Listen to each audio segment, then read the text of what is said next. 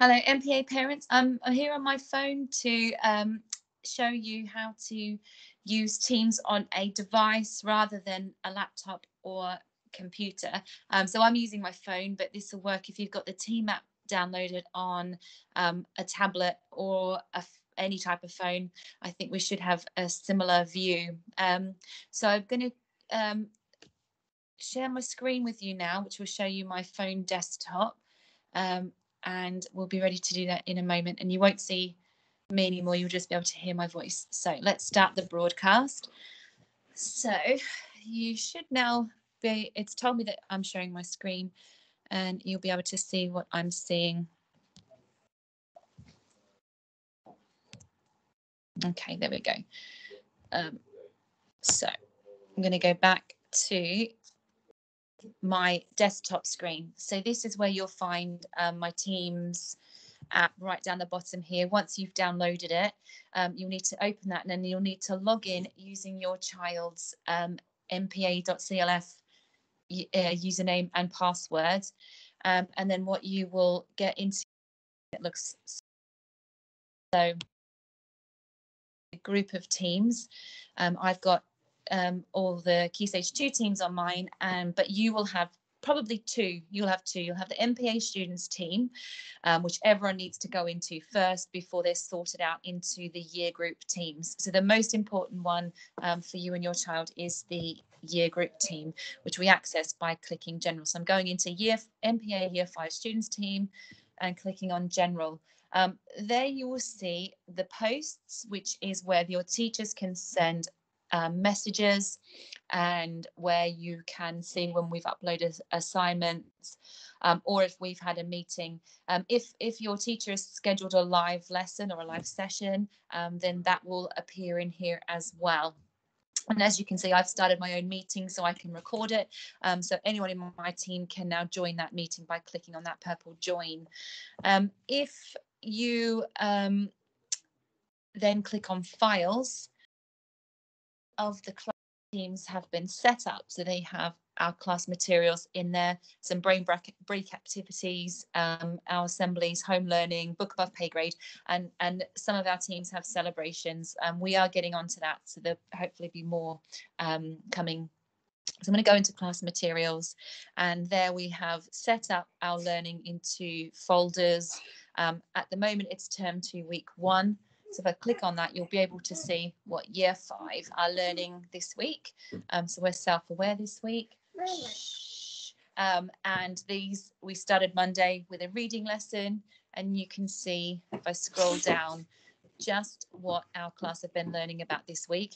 If you miss a day, or you have to isolate for a day, or you're waiting a test, then you'll be able to see what's been going on inside the classroom. So there we've got some homework as well. So that's posted in there, posting in 2 places just so it's easier to find. So that's year 5's homework for this week, which will go out tomorrow, and our maths as well. We've uploaded them all as PDFs, so even on a device, you shouldn't need to have any special program in order to download it. So that's there for you, so that you know what's been happening in class. And if the children want to have a go at following along that lesson, they're most welcome to. So clicking on the back arrow, let's have a look inside our home learning folder. Again, it's home learning from the past, so they should all be out there, sorry. And we've got some book above pay grade. In Stormbreaker, there's a video there of one of our sessions of the book above pay grade. Year 5, we've got some celebrations as well in here. So we've posted some, I've made up some movies, and we've got some PowerPoint presentations of some of the learning we've been doing in class. So our teachers are going to be trying to do that more often for you, so that you can see what's going on inside the classroom, as you're not allowed in like we used to be.